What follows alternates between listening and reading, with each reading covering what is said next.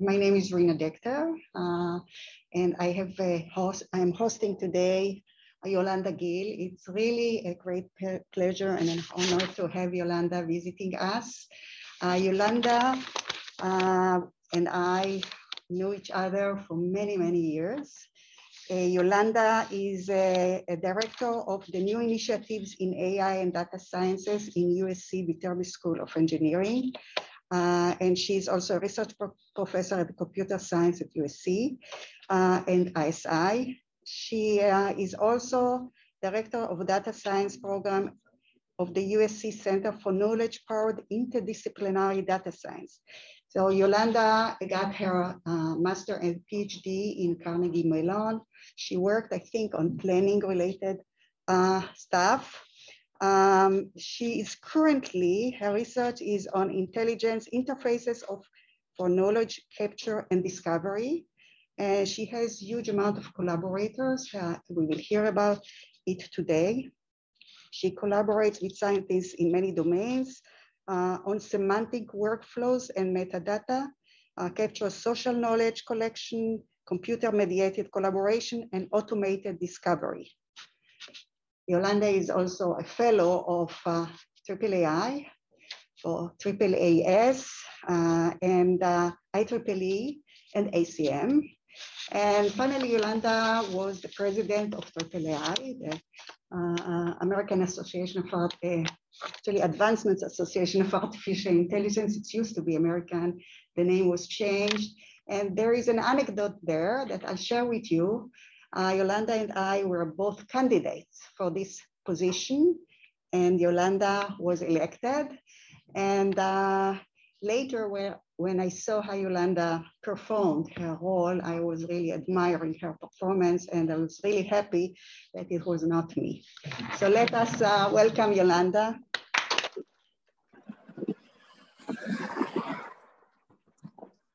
Thank you, Rina, you're very kind. I have to say that I had a chance to collaborate with Rina on research for some time. We would meet in front of a whiteboard and talk about really hard problems that I was finding in terms of configuring equipment and constraints and so on. And I learned a lot about how to turn, amorphous problems in my head into something very clear and very modular and very factorized to be able to find algorithms for it. So I'm very grateful for those discussions. I am thrilled to see so many students in the room. I want to share with you that I started my public research career here at UC Irvine. I came to a machine learning workshop in 1987 when I was fresh in graduate school, and I presented my first paper here. And I was very intimidated to have in the room, people like Alan Newell and John Layard and Jeff Hinton and Jaime Carbonell and all the parents of machine learning in the room while I was presenting my little piece of work on planning and learning. It was great, but what I did also was visit the computer science department, and it was already really an exciting place. They were talking about creating a resource with data to promote machine learning research at the time that became the UCI machine learning repository. Also, there was a very visionary project on modeling the world and building a simulator where you could test how objects moved and reacted in the world to one another. It was called the World Modelers. So think about a lot of the physical simulators that you see built today to develop artificial general intelligence, and UCI was already thinking about those things. They had a lot of cognitive scientists involved in machine learning as well. So I have really fond memories of my first time at UC Irvine, and then when I've come over the years. So thank you for having me. I'm very happy to be here. I want to share with you work that I've been doing the last 10, 15 years on moving towards AI scientists. And when I think of an AI scientist that actually is capable of doing science, it's a really, really long-term and hard problem. So I want to scope that a little and be a little bit more modest and talk to you about AI systems that can write scientific papers, what would that take? And my belief when I read a lot of scientific papers is that a lot of them do pretty routine things, and there's many papers that follow exactly the same method. So if you're doing population genomics, you might use an association statistic to test something, or a PDP statistic, and you do that for genomics data about cancer, and genomics data about something else, and genomics data about something else. But the studies look very, very much the same to me. And so how can we have AI systems that actually churn through data systematically in many domains and help us advance science? We tend to do a lot of things manually and inefficiently. So I want to start to think about what would it take for AI systems to actually take on this task of writing papers. The work that I do is highly collaborative. So I work with researchers in cognitive systems, in high performance computing and machine learning, but also with a lot of scientists in different domains.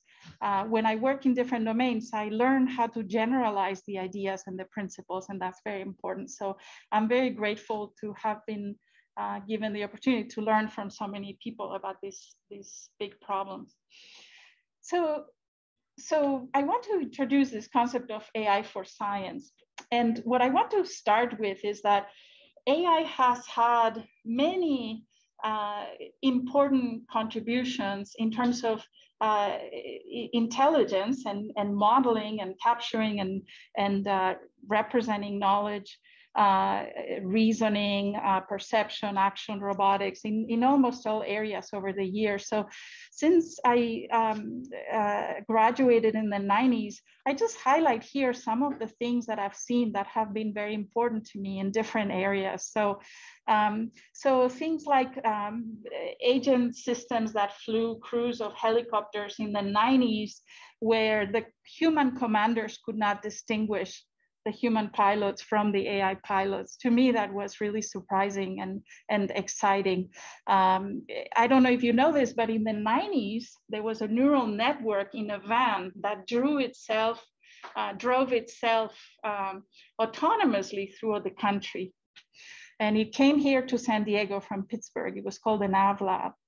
And they came all the way to San Diego. There was a crew that came with it, of course, watching the brakes just in case. And they called the Jay Leno show to say, you know, we have this AI system, this neural network that drove this van through the country. We want to come in your show and tell the country about it. And they were told by the producers that this is not interesting to anybody. You know, you guys are nerds, you know, that's nice, but that's not interesting to anybody. So come to today where people are claiming to have the first system that has a neural network that drove across the country. So AI has had incredible contributions.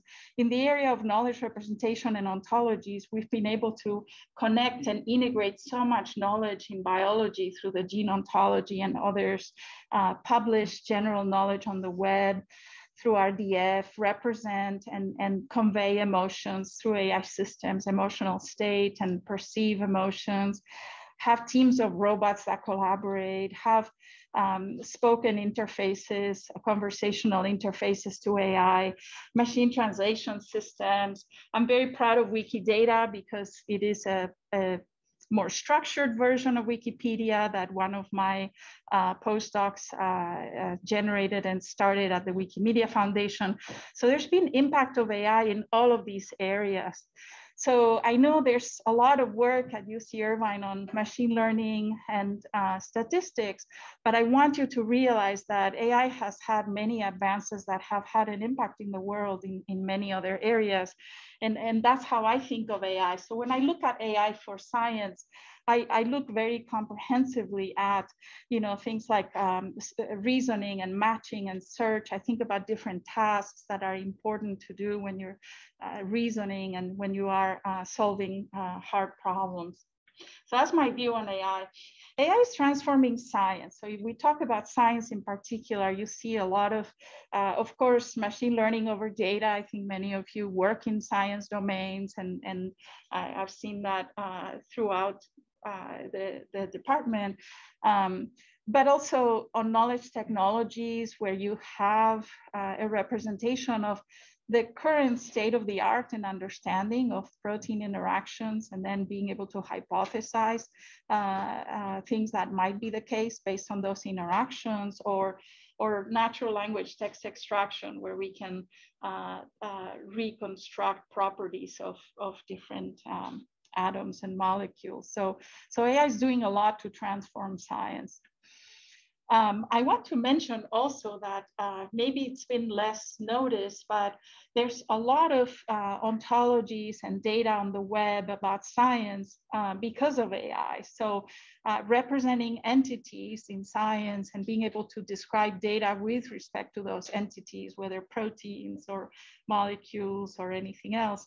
And there's been several big efforts in this space, including Wikidata, which I mentioned earlier, with a lot of great knowledge about entities. And of course, AI has a long history with scientific discovery. So there's been a great tradition of data-driven scientific discovery in AI. How do we cluster, classify data, but also how do you infer and hypothesize equations and laws from data, and how do you do that, as well as more cognitive aspects of science, so causality and paradigm shifts, and how does one think about causality in science. So there's also a lot of cognitive analysis for science. One thing that I've learned from working in this domain is that we think of scientists as people that do very special thinking, right? And we are in academia, so we are scientists as well in computer science, so we want to think that we are special and we have these special ways to think about hard problems in science. But also as humans, what I see is that science suffers sometimes from our inefficiencies and our ways to approach problems. So one is that we are not necessarily very systematic. So humans are not necessarily very thorough and systematic when they do a task. So I show you in the first graphic at the top some work from Shannon Peters and others comparing the work that Sepkoski did for 10 years, looking at papers and extracting the fossil record from those papers by hand for 10 years, he and his students. And then you see the graph in black at the top of how many records and the diversity of those records extracted automatically by an NLP system. I was quite shocked when I saw these results. I knew they were working in this project, but I thought there is no way that text extraction, this is work from 2014, there's no way that text extraction is going to do better than humans actually reading the papers and extracting the record. And in fact, it was significantly more productive at extracting knowledge from papers. So humans are not necessarily doing a very systematic job in science. Humans also make mistakes and errors. There's a lot of retractions of papers, and many times unintentional. And I've seen some coming from Nobel Prize winners that retract papers. And the one that I cite here is a student from UMass Amherst who tried to reproduce work from two economists from Harvard and was not able to reproduce it, and asked them for the data, and then finally looked through all the work. And they had dropped a lot of the data. They had not seen it because it was below in the screen, and they just dropped it from their analysis.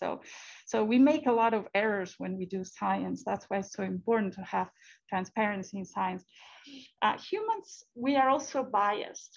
So I cite here work by Liz Bradley and colleagues on how to have an AI system that looks at data and generates plausible hypotheses from that data. And it turns out that this AI system generated more hypotheses than the published papers that had analyzed the same data.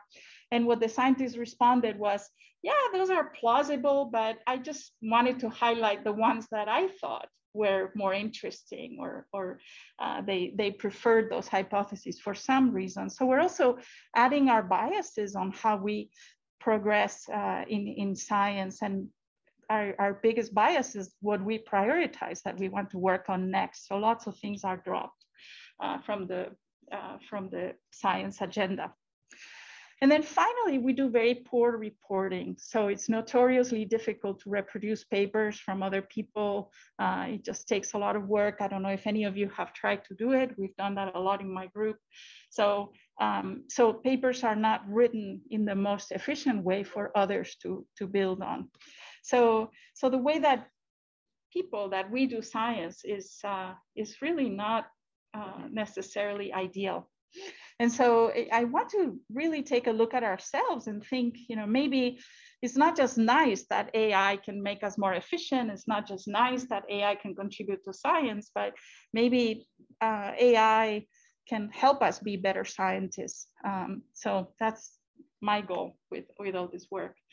And I look at the big problems that we have in science today, understanding the universe, sustaining our environments, or understanding disease or the brain.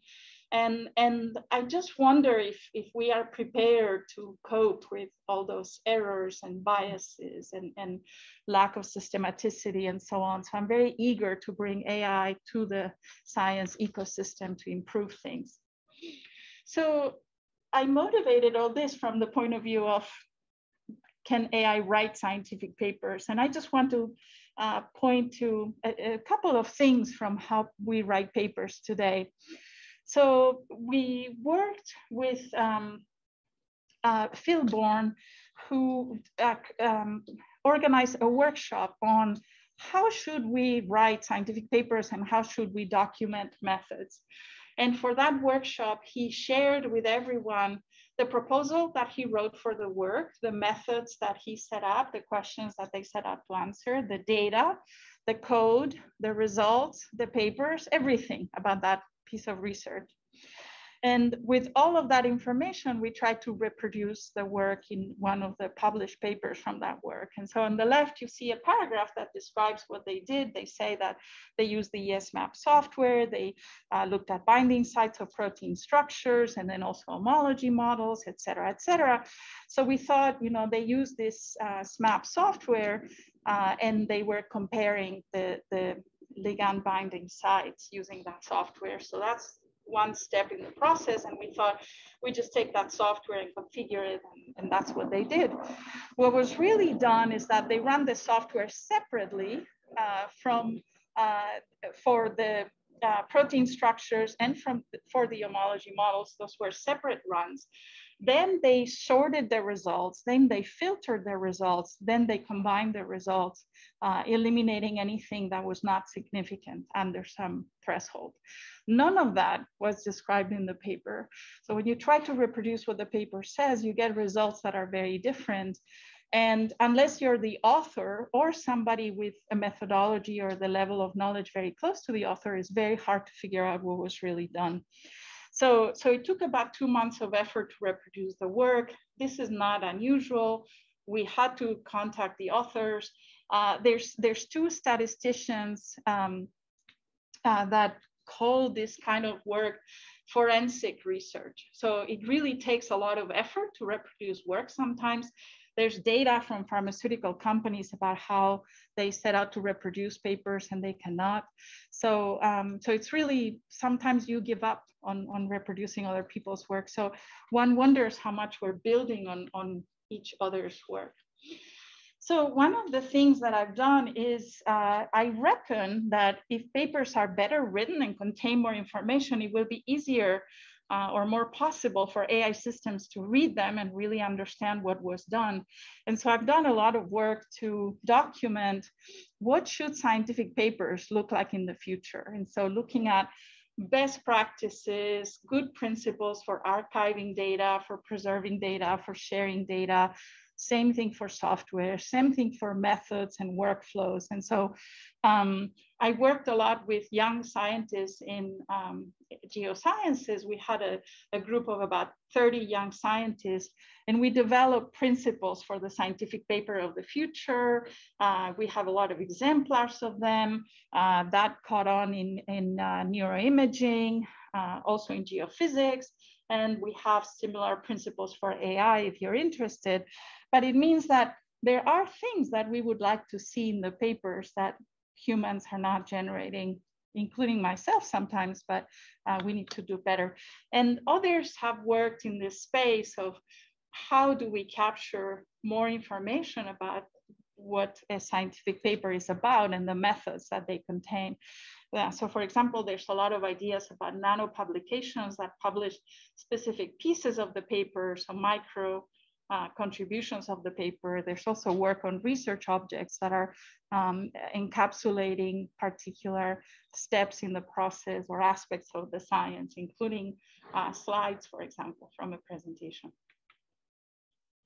So could AI generate a paper automatically? So what would we need to represent? Maybe all the steps that are involved, maybe more information about the steps, so that AI can really generate these papers. And I think if we did that, if we had maybe an AI take all the science that we do on the left and generate the text of the paper, it would be a lot more accurate. The paper could be customizable. So if someone is reading it with a particular interest in the software versions and the libraries that were used, you could relate that to them. But if someone's more interested in the methodology or the statistical significance, you could emphasize other things there. You could update the paper. You could reuse the methods in the paper. You could ask what if questions, trying different scenarios. You could compare one paper with another, which today takes a lot of work because you have to reproduce both and really look at the differences. But also we could have this AI system try to do novel kind of work, so apply the methods to new data or try creative approaches. What if I change this map software by something else or change the method in other ways? So those are kind of the first steps in my mind towards AI being more in the science ecosystem, that AI should understand the knowledge that's involved in doing the science and then generating the papers. So we've done some work on generating different kinds of text for the paper.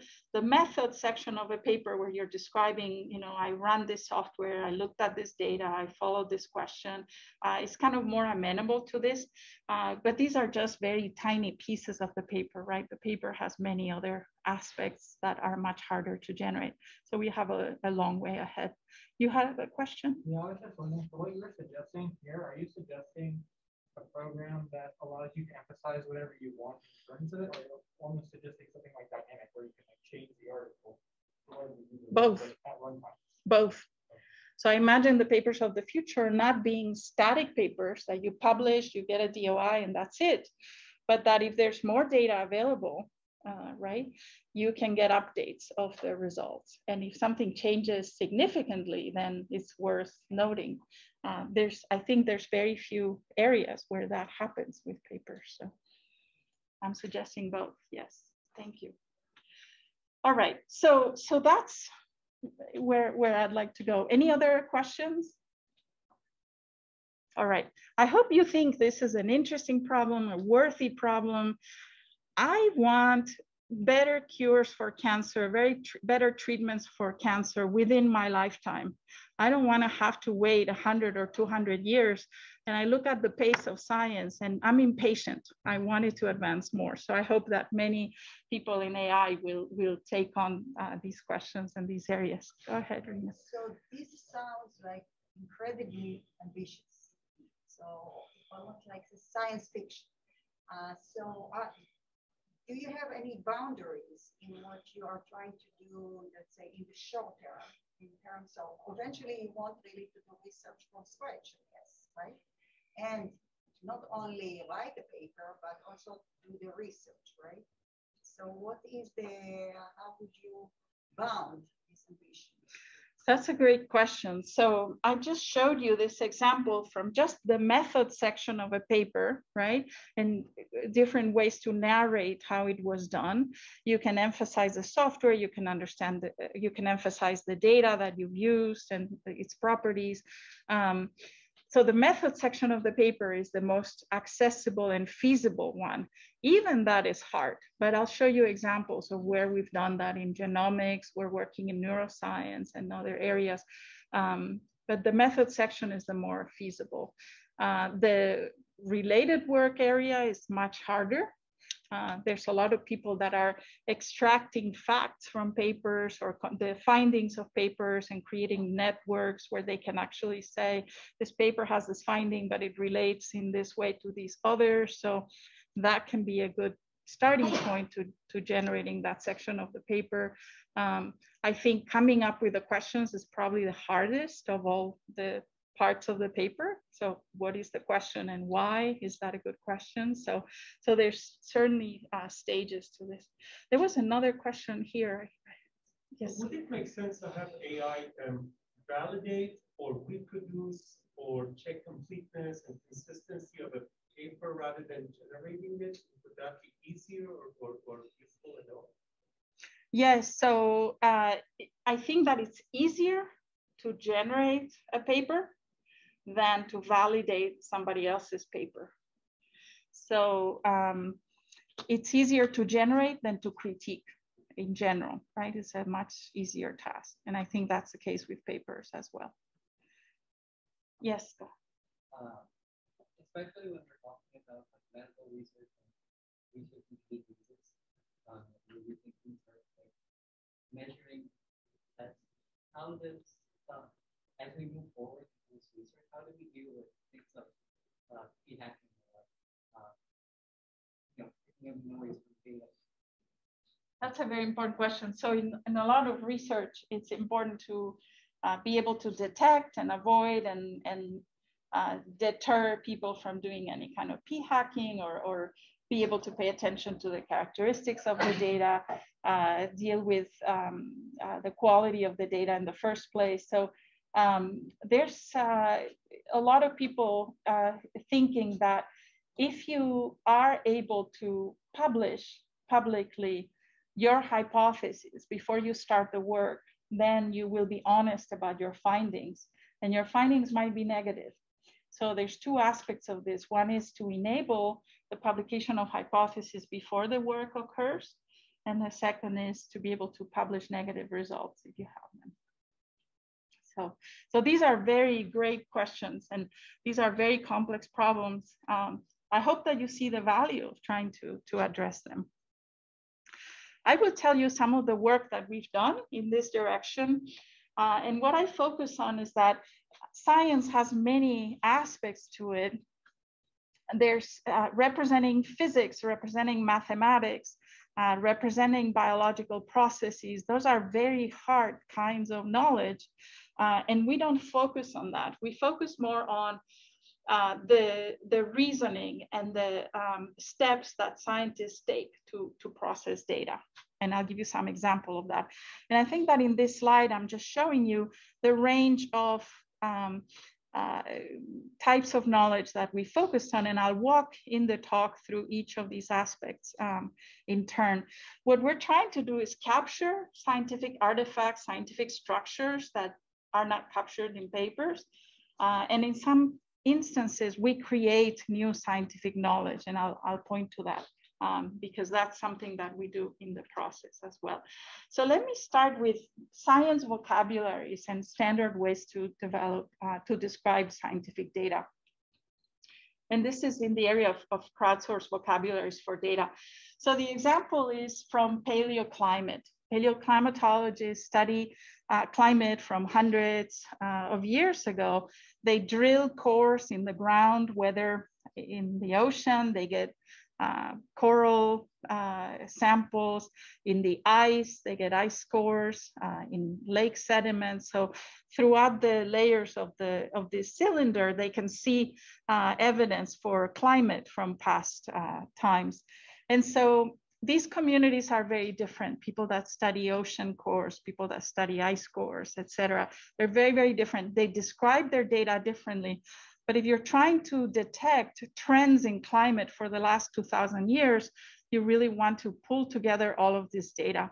It takes them about 2 years to produce a paper that really looks at data worldwide and looks at different sources of evidence. But of course, if you're looking at ice cores, you're describing the bubbles of air that is trapped in the ice. You're describing very different things than if you are describing the growth or lack of growth on a coral sample. So they wanted a way to come up with a more unified way to describe their data, but they didn't want to take the classical approach of going to a lot of meetings and discussing this for many months or years, which is what happens in many areas of science. So we proposed to them a new approach where I am describing my data, and when I describe my data, I can use my own vocabulary. And if there's another scientist describing their data, they know I exist. And so they'll look at what terms I used, and they might adopt some, but they might have a different idea about what terms they prefer to use themselves. And so we created a framework where we could crowdsource the ways in which every community and every scientist wanted to describe their data as they were describing the data. Typically, when you create a standard to describe data in science, you get people in a room and you say, okay, how would you like the standard to look like? What terms do you think it should have? It's very abstract. So here we focus very much on the data. So the result of this was one face-to-face meeting where they all agreed to use the system to generate the standard. And a few months later, they had a common way to describe their data that they still use today. And the standard is called PACS for paleoclimate. So on the left, you see a semantic wiki where they could adopt terms that existed. We used completion to show them what was available. They could browse different terms, and they could add their own terms. This is an example of a particular data set that they had. And then on the right, we show you that there's standard ways to describe things like location. And so we used a lot of standard ways and well-designed ontologies to describe a number of things in this domain. They also seem to have a standard, pre-existing standard, written in a paper, and we showed them that it was very ambiguous when it's written in natural language. And so as they were describing their data, they discovered that they could not be using the same terms for very different things. So it was a really interesting exercise in terms of formalizing their thinking. We had a big lift to do from the point of view of AI, because here's an initial proposal of terms. Here's a bunch of scientists describing their data, adding new terms. So now we have a version that has new terms, but we have to upgrade all the descriptions that we had already, that they had already worked on. So we had this new approach to adapt to ontology updates. And in the end, different communities, whether it was ice cores or trees, I show you a few here, came up with their own vocabularies, their own ways to describe their data. And there were a lot of terms that were common. So chronologies means time markers over time, and a lot of terms that were common to all of them. So this is an example where AI can help scientists create this kind of knowledge that they didn't have before in a very efficient way. And as I said, they use it today. Somebody had a question. I'm sorry. Go ahead. How do you do the cross-domain ontology integration? So I'm not sure that I would call it cross-domain. I have to be careful because all of these scientists work in climate, right? So they have a very common task in the first place and a very common goal. So when we talk about cross-domain and interdisciplinary work, it tends to cross, paleoclimate with historical hydrology, for example, or archaeology. So that is much harder. But here they had a very common task that made it more tractable. All right, so one of the central pieces is the ability to represent processes, data analysis processes in particular. So we've done a lot of work on workflows and provenance, workflows as multi-step data analysis processes. We've added a lot of constraints to be able to describe that this step, this particular algorithm, the parameters have to be in this range, and they're constrained by whatever you set the other parameter to. And the type of data that it can take on has to be with these characteristics or the others. And we've separated these workflows from the provenance, the execution, the actual analysis or run that you did, and we can represent both in a very rich way. And so in scientific papers, you often go from one to the other, and we are able to describe to you the general method, and you can easily reuse it versus the execution. We also create abstractions. So step abstraction, this is an example from proteomics. So peptide search engines, that there can be several, but we can represent an abstract step, and we have methods to handle different arguments or different inputs and outputs for each of the steps. And we can express constraints. So we can say that, for example, in this case, 2 steps in the workflow need consistent data or consistent properties in the data. We can express constraints also in the data sets, in parameters, and so on and so forth. For all of this, we use rules and semantic web technologies and languages. They're basically frame languages. They have inheritance. You can do inference with the properties and the relations. And then with these constraint rules, you can propagate constraints. And we have specific algorithms to propagate constraints in workflows so that we can tell users when they're inconsistent. And here's an example of how we use these ideas for time series analysis. On the left is a diagram that a scientist sketched of how to analyze time series data.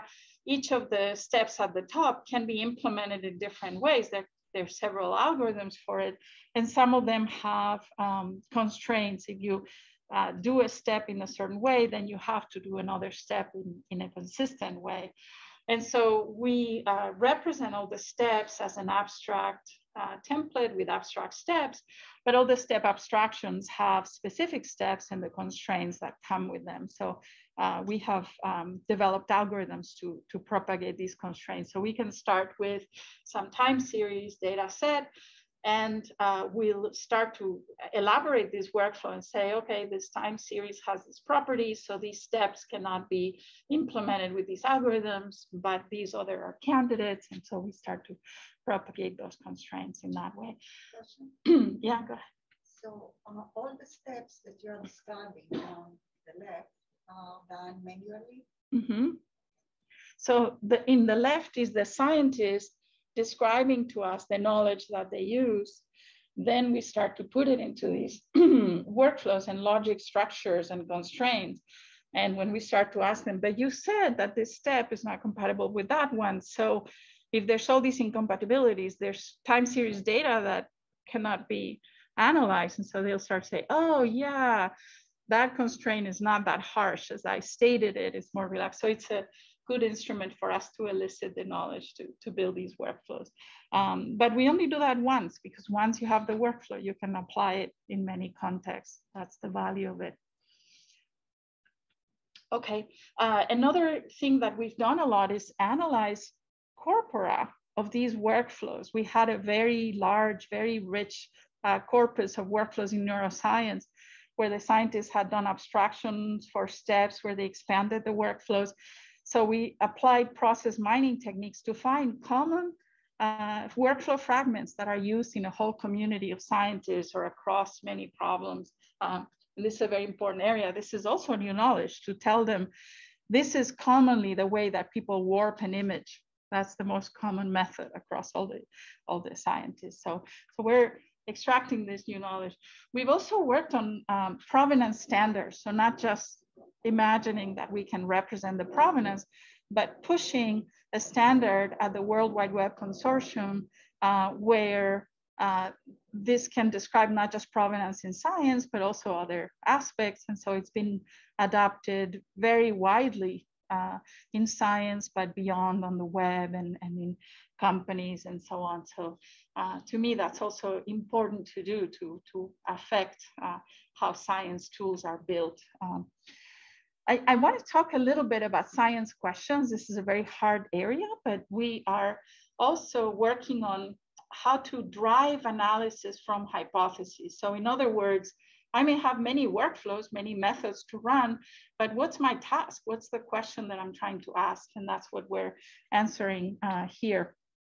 So we start with an inquiry or a hypothesis or a question, and we follow the scientific method, which is to think about what data would I need to answer this question? Maybe I already have it, maybe I need to collect it. Maybe there's a repository that has this data, as is often the case, for example, in omics and cancer, for example. You get the data, you apply your method, and you may be able to analyze different data sets and use different methods. So you have to synthesize all these results and decide what your findings are, and then propagate the findings to see what is your next question. So we've automated these pieces. One key idea is creating lines of inquiry that relate questions to queries about the data that's necessary to answer that question. So the example here is for looking at proteins associated with a certain type of cancer. So the line of inquiry triggers everything that you see on the right, and we can refine and revise hypotheses based on the findings. One of the most interesting pieces of work that we're doing is on representing hypotheses, representing questions. We're looking at questions in hydrology and groundwater modeling. We're representing not just the statement of the question or the hypothesis, but also the qualifiers, the evidence that we attach to it. And also on the top, you see a hypothesis. On the bottom, you see a revision of that hypothesis because when we run the same analysis with new data that was available for colon cancer, we found a new subtype. So we've worked very earnestly on reproducing and being able to apply these methods for a seminal cancer omics papers. And these are just screenshots of a proteomics and a proteogenomics workflow. What we find is that we have abstract steps in the workflow, and there's many methods that different people use.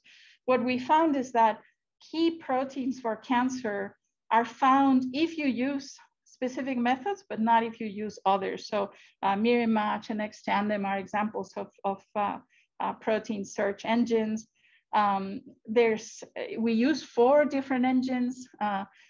Most of the proteins were found by one or the other, but a lot of proteins were only found by 3 of the 4 or 2 of the 4. So it means that every paper, when they use a piece of software, they're missing out on a lot of other proteins.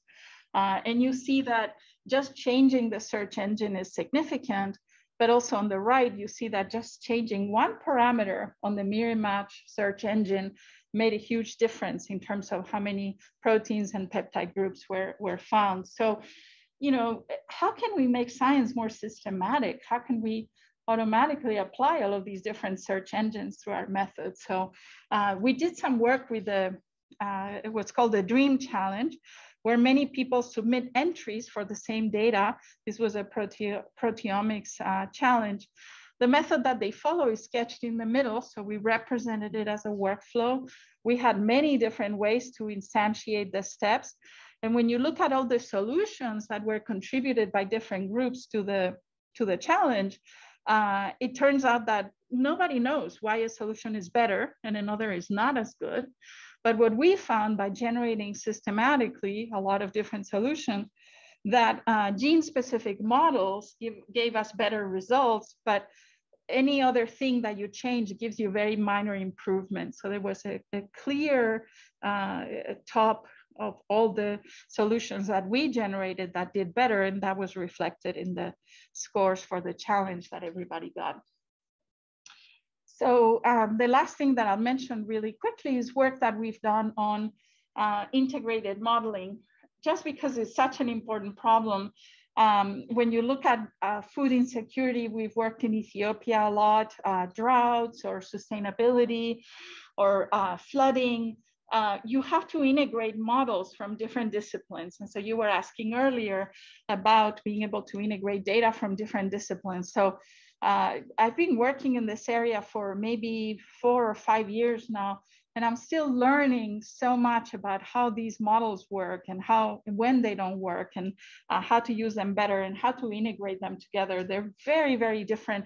Agriculture models are more focused on the biology processes. Hydrology models are more focused on the physics.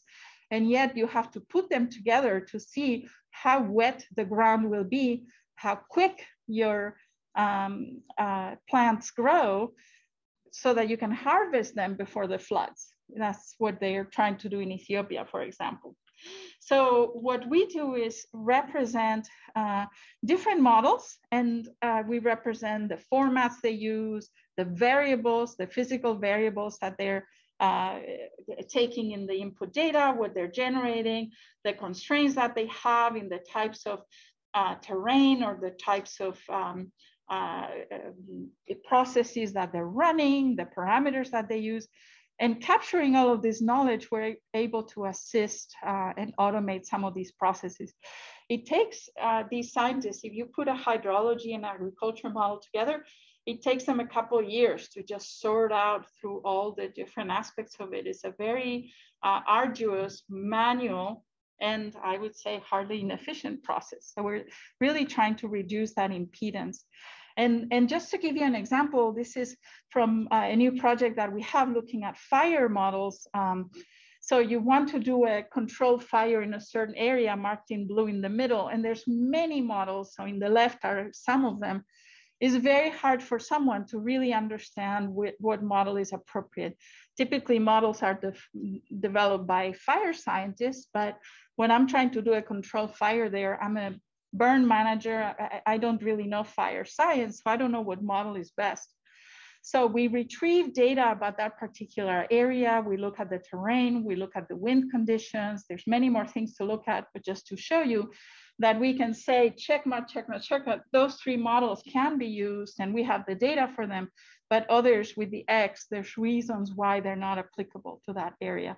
So we're reasoning about these models and enabling, empowering someone to actually run them very efficiently. Imagine starting on the left when you don't even know about fire science. You have a question? Yeah, so what is the scope of coming up with something breakthrough in these methods? Because here, are we just going to mix and match between the existing methodologies, or can it like really come up with something really breakthrough?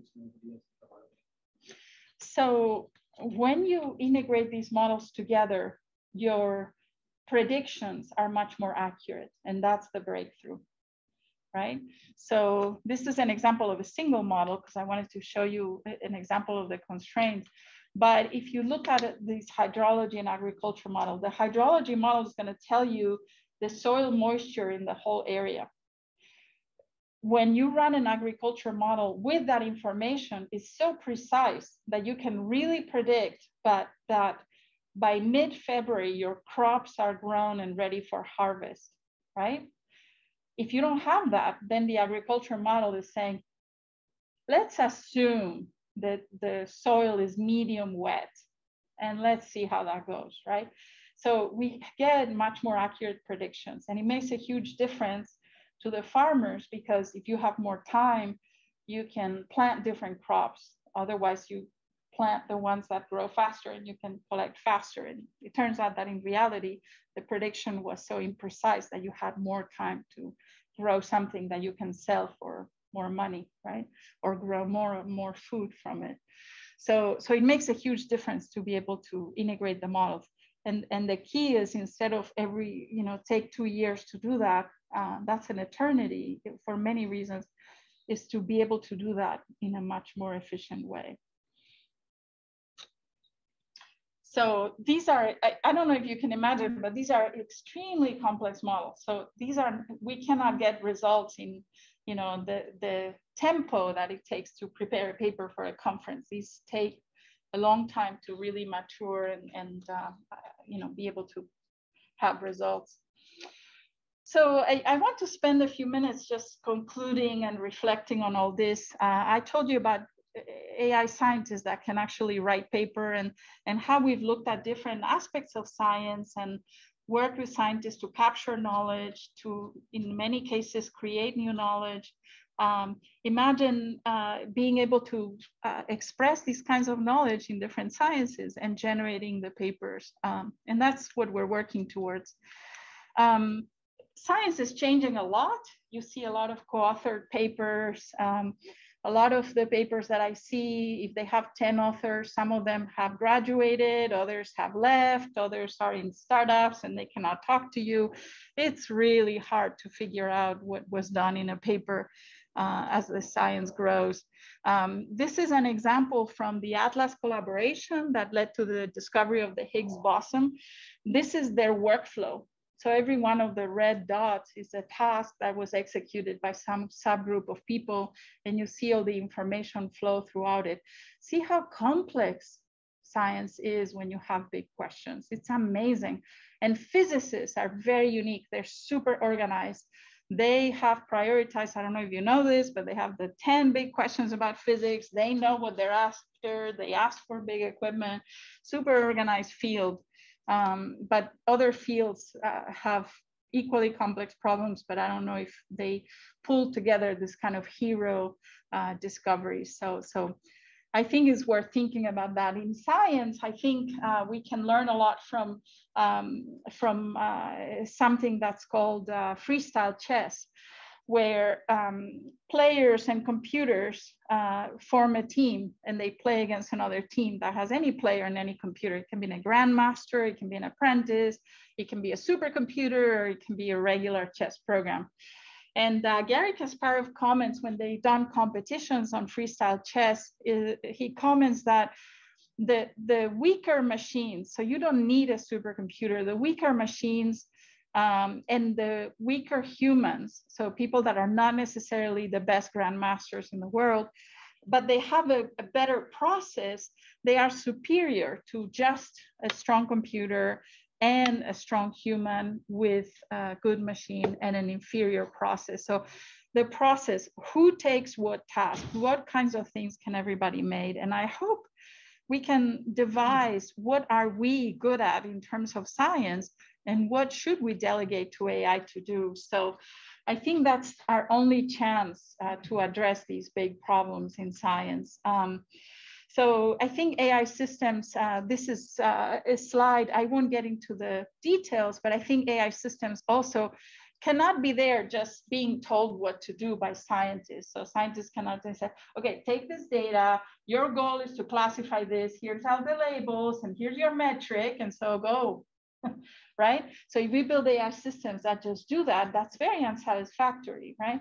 So I think AI systems need to learn on their own, need to grow their knowledge, need to notice that there's a new software package to do something better. So they need to have a lot of ways to explain what they've done, connect with people and maybe with other AI. So I think there's a lot of ways in which AI needs to be more thoughtful to be able to really collaborate with scientists. So will AI write scientific papers in the future? I think we should be able to answer that question in the next few years. And longer term, reproducing articles and writing articles is a very modest goal. Maybe AI can become a graduate student or a research assistant down the line, and then a co-author, and then eventually an investigator. My friend Iraki Kitano proposes that by 2050, AI should be able to win a Nobel Prize. So the sky's the limit. Let's dream. And thank you.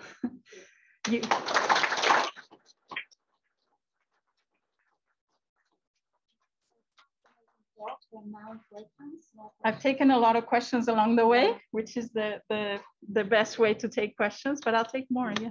For the model integration, have you ever thought about using the upper ontology to integrate all of that? So have we thought about using upper ontologies? So in fact, we have used, so upper ontologies sometimes have very general concepts about a domain. What we have done is develop principled ontologies that are very systematic. So for any physical variable, and this is work by Scott Peckham and others, it's called the standard variable ontology. For every variable that's a physical variable, they look at what you're measuring. If you're measuring temperature or oxygen level, where you are measuring, is it a measurement in the canopies, a measurement in the ground? So they're capturing a lot of key properties of how you measure temperature, for example. Usually you would say this model takes temperature, but you don't say what kind of temperature measurement you take. So we have a very systematic way. It's called the standard variables ontology, SVO, if you're interested. Thank you. Thank you. So we took a lot of questions from your talk. So let's thank Yolanda again.